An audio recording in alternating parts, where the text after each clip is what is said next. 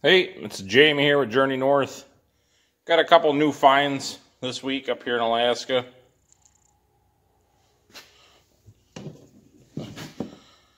This little Boy Scout style hatchet.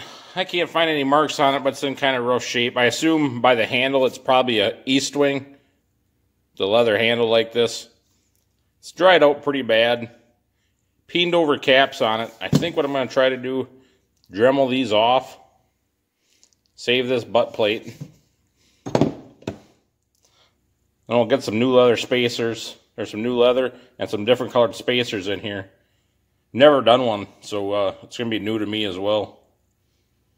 And then I think we're going to shine this one up a little bit just for the fact that it's looks like it's pretty good steel, and I don't really care for the patina on it now, so shine it up and see what it looks like. But that's going to be later. Got this Michigan style pattern. I got to finish cleaning it up. I just trying to read that stamp there. It says 3.5, so it's a 3.5 pound. Whoever had it was not the best aim in the world. It's pretty chewed up. Head's loose. Other than that, handle's just dried out. So I'm going to see if I can salvage this. Just make it another user. I'm going to take the head off.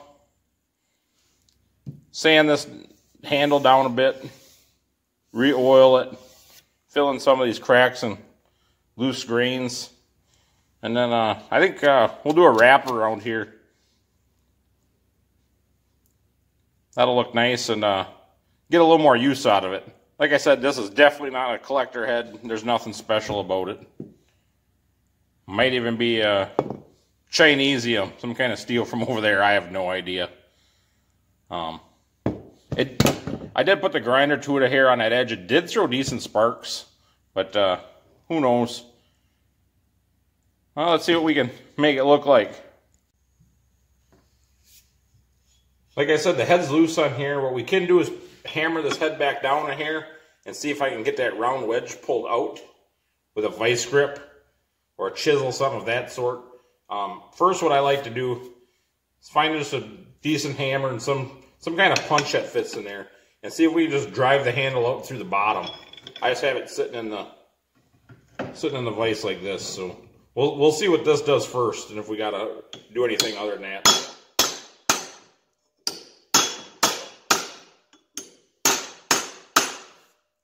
Okay, it is moving, so we're gonna keep going and see if we can just get it out through the bottom.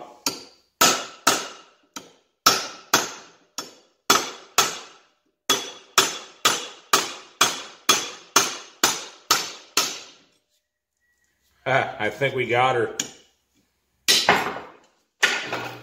There we go.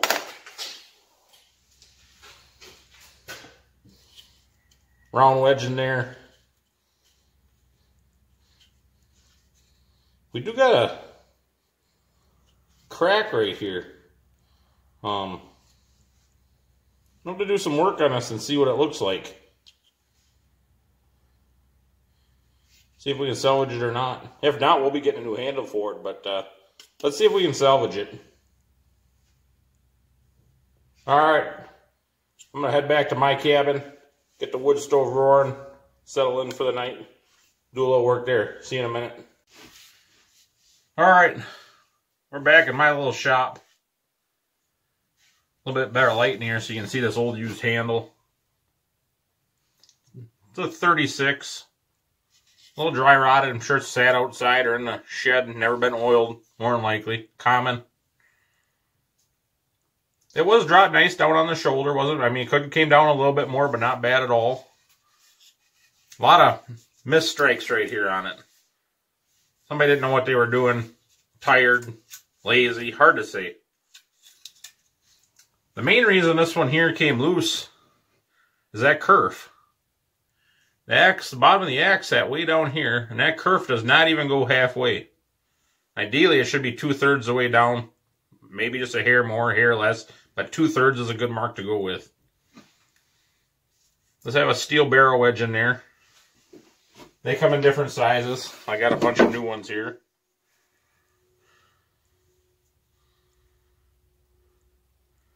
These ones here, if you make them proud on top and smash one of these, and they'll never come off, because it's a lot of mass going into them. These smaller ones usually do the trick. And you can get it real small. You can get the pencil size and smaller. These ones don't quite fit inside there. Then there's different size step wedges as well. Little ones. Get a little bit bigger. Then just driving through the top.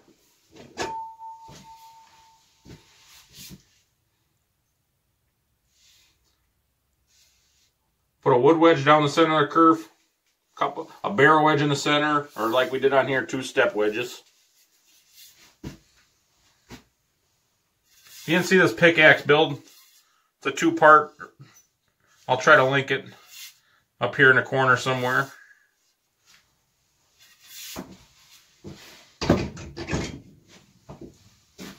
There's that head. I took the wire wheel to that. Couldn't find anything major other than, I don't know if you'll even be able to see right here. 3.5 and a little tiny A. Not sure what that stands for. No other marks on it. 3.5 pound Michigan pattern. They're mostly felling axes. Pretty thin through there. They don't split great, but they'll do the job. Michigans usually have the rounded corners here. The one I made a couple weeks ago for my son Cody, that was a Michigan pattern as well, on a used handle. So this should look somewhat similar. I'm going to see if I can get that barrel wedge out, and we're going to cut that kerf deeper. Get set up for that and see what it looks like.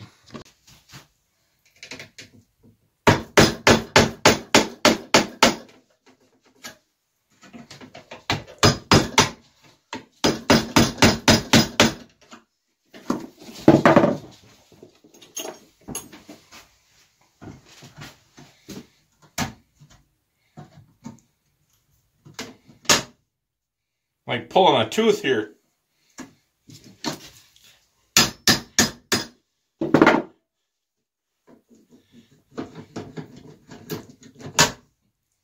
Which I have done with this exact pliers on myself. Not paying a dentist $300-400 to pull a tooth. When I got a pliers that'll do it.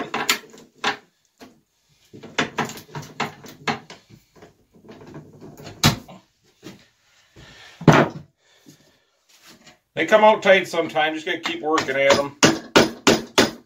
Oh, there we go.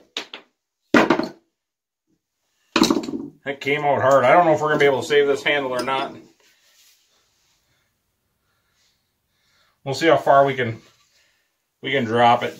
If not, we'll save this handle for a different project. Now let me do a little work and see what we come up with.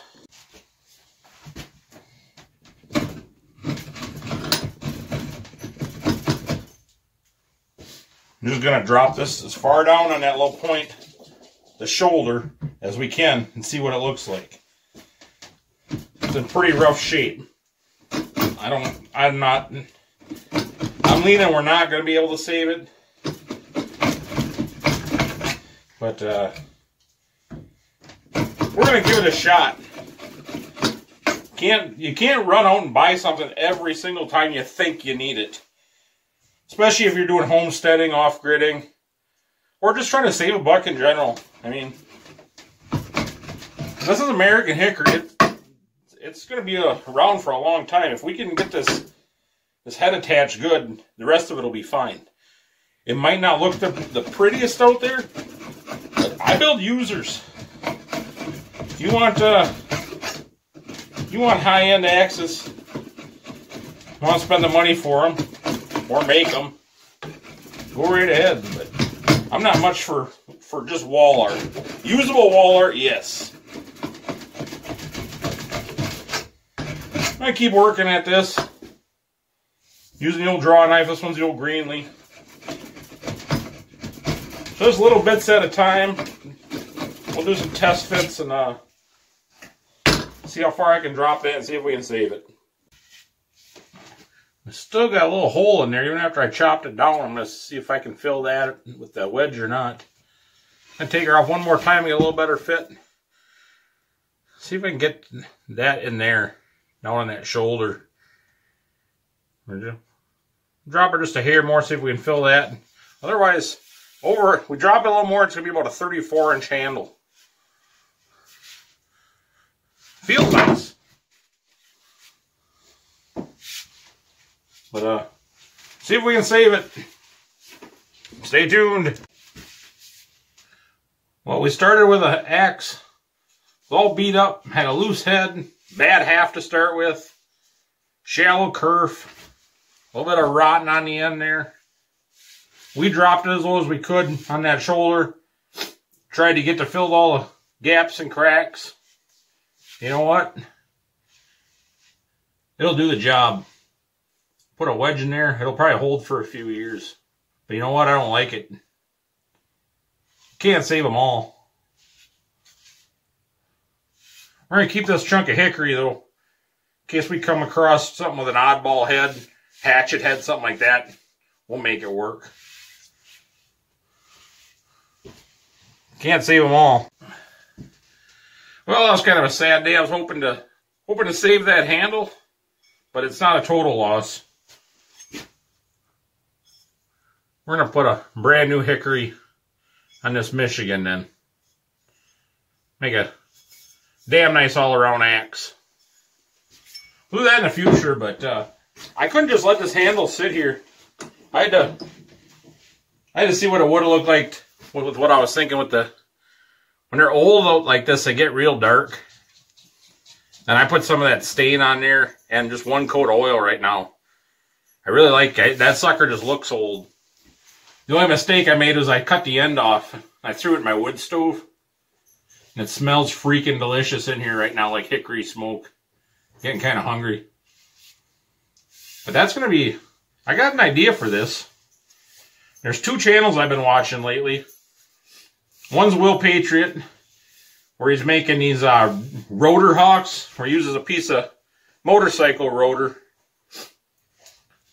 right up here and sharpens it up. And he's using Osage orange and some other handles like that. But the other channel I've been watching, and I have a really long last name that gets butchered a lot. It's got 13 letters in it. It's French-Canadian. And there's a guy by the name of Jahahadek Maccabis. I'm hoping I'm close on that, but I'll put the link in the comments or description of his channel. And he makes some really wild tomahawks out of recycled material. And that's what we're going to do with this one. Old recycled piece of hickory. And I'm going to do a little foraging and see what we can find to make a tomahawk head out of. Whether it's just a more traditional piece of steel, a rotor, old saw blade. We're going to find something to do with it, but I think it'll look cool. Be a nice new project. Sorry we couldn't save that one. I was hoping I'd make a nice video and resurrect an old one. And it would have worked. It just wasn't what I had in my mind, you know, what it would look like. It wasn't the fit I wanted, so stay tuned for the future. We'll find something to do with this piece of hickory. All right, guys. Take her easy.